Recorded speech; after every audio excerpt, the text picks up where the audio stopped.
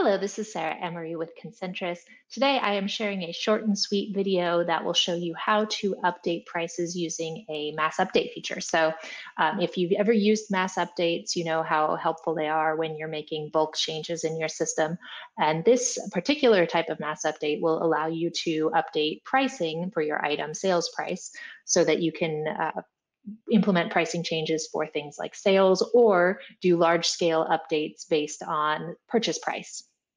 So to access this section, if you go to Lists, Mass Update, Update Prices,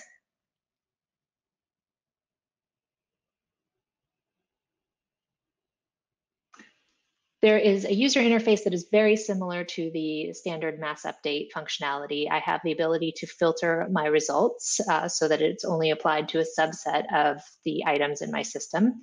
And up at the header level, I can control how these prices are going to be updated. So I'm going to do a 10% price increase that will be based on the existing price of the items. Alternatively, if I'm doing a pricing update based on how much I sell the item for, or how much I purchase the item for, I can use one of the cost values here. And I can also reduce the pricing in a sale type scenario by doing a minus value here, or I can actually adjust the price by a specific set amount, say $1, by just adding a non-percentage value here. I can control which price levels will be updated and the rounding. So in this case, I want to round to the nearest even dollar, but there are other options for ending in 5 cents, 9 cents, multiples of 25 cents. These are particularly helpful for sale type scenarios where you might want a 99-cent increment or something like that. And just to make this a quick demo, I'm going to limit this update to only kit items. You can run this on a schedule, so if you want to keep your prices currently constantly refreshing based on the price that you are buying at, you can schedule this as a weekly update or monthly update. Alternatively, you can set it to run as on a specific date if you want to preset a sale, like say Black Friday or something like that. I'm going to go ahead and preview this.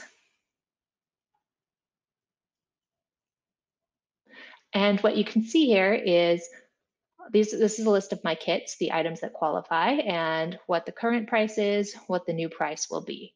So I have kit 001 open in this tab. You can see it's at $150. I'm going to go ahead and perform this update. And because this list is fairly small, it will not take too long. Larger lists of many products will obviously take a little bit longer.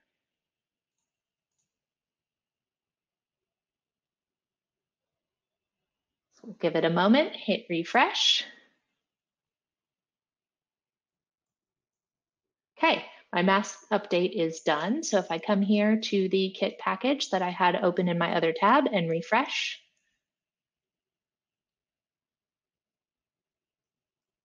I can see that my list price is now at $165. And because I have all my other price levels set up as discounts, they automatically recalculate it as well. So I hope you found that tip helpful. It's especially helpful when it comes to the holiday season, which is quickly approaching, and scheduling your sales in advance. So thank you so much for watching. Take care.